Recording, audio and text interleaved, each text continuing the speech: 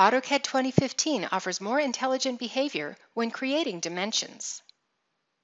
When you place dimensions, object snaps for existing dimension extension lines are ignored to prevent them from being inadvertently picked while attempting to snap to nearby geometry.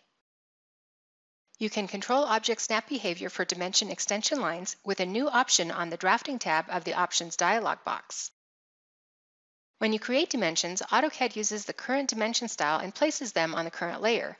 That gives you plenty of flexibility for controlling the display and visibility of dimensions.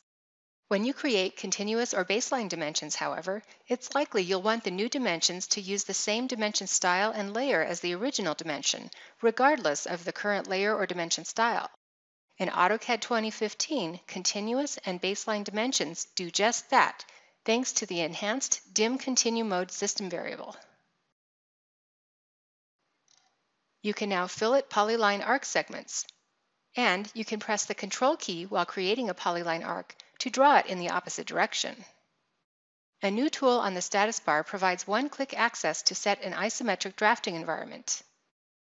Click the icon to turn isometric drafting on and off, or use the flyout menu to set the isometric drafting plane to top, left, or right.